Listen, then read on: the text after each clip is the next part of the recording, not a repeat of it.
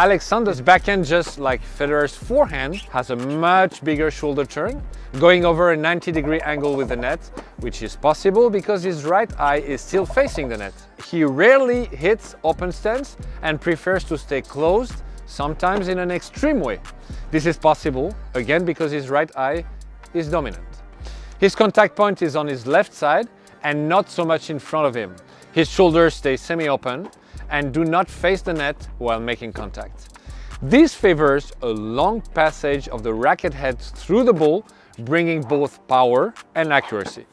If you want to know everything about your eye dominance, check my masterclass on my YouTube channel.